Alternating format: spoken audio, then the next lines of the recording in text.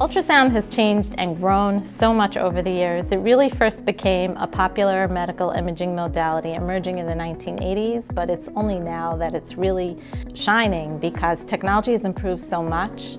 We are able to image almost any organ and vessel in the body. Over the past 10 years, there have been significant technological changes within the ultrasound equipment, as well as development of new technologies. I got into sonography by doing research at Memorial Sloan Kettering, doing lung cancer and mesothelioma research.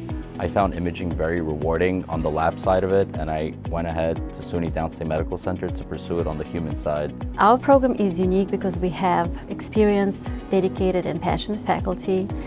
We train in multiple specialties. We have simulation equipment and up-to-date scan lab, and our students are registry eligible upon graduation.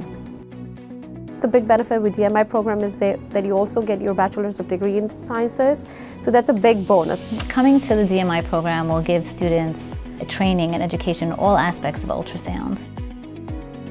I know a lot of other schools, you may have to pick a track. We have simulation equipment for the types of exams that are a little bit more tricky to learn. So when you graduate, you know you can get a job in any field. The benefit of our program is the hands-on, one-on-one portion. So there's one thing learning theory. Anybody could read a textbook and learn about ultrasound. But with our program, we have multiple machines where students take in their hand the transducer and scan one another.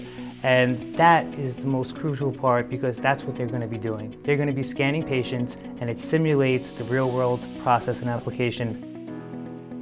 Learning to scan was not that easy at the beginning, but it comes with practice. We got to use the scan lab where we would scan different assignments, and we'd have the professors in there helping us to scan and teaching us how to scan. It was very hands-on. Whenever we have scanning skills in our scanning lab, professors actually guide our hands. I guess I'm more of a kinesthetic learner, so when they guide our hands and not just tell me where to look for it, that they actually physically hold your hands and guide you, that's when I learned it the most. We had this class called Scanning Skills, and we were able to get a one-on-one with our professors. They were able to instruct us if we were doing something wrong. They would tell us how to do it better, how to optimize our images better. So it helped us gain more knowledge and more experience when scanning. When I first held the transducer and I knew what I was looking at, it was kind of like, aha, an epiphany moment. I was completely amazed the first time I actually knew what I was looking at. At first, everything looks like gray blobs, and then when you finally learn what you're looking at, it's amazing.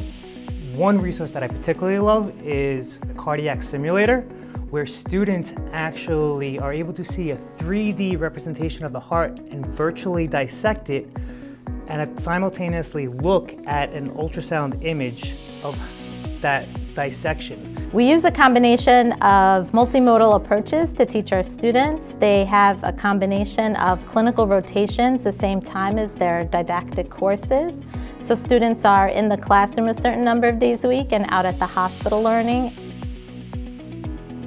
At our clinicals, we get to scan, and we have other sonographers watching over us.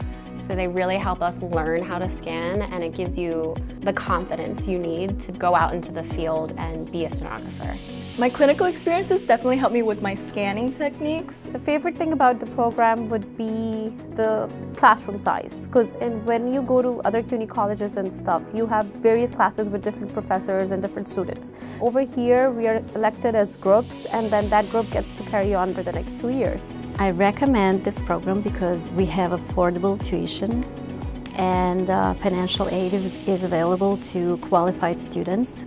Our class is like a family, and we all help each other out. We take in about 27 students per year, and I always tell the students the first day of class, look to your right and look to your left because this is going to become your family for the next 2 years.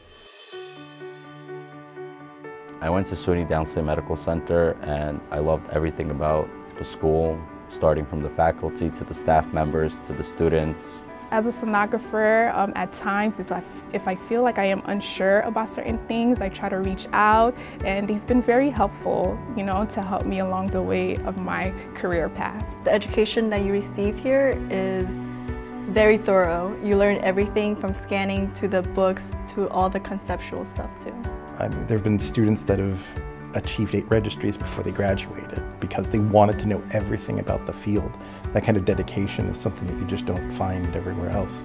It's a great opportunity to combine communication skills with patients, changing their lives, helping physicians diagnose pathologies, or telling a patient that they're going to be okay. It's a very gratifying and satisfying career. I'm passionate about sonography because it is the start of a person's healthcare journey, and it's the beginning at the diagnosis. Our history stands behind us. We have produced so many successful sonographers that then go out across the United States to practice in many different types of healthcare settings. Our program is dual accredited in cardiac and general sonography. Students are eligible to take the registry exams before graduation, and they don't have to pick a track. They learn everything. People ask me if I would change my mind if I had to do it all over again, if I choose this profession. I think that sonography is an amazing profession. You learn something new every day, and it has so many different specialties that you'll never grow bored. There's so many things to learn.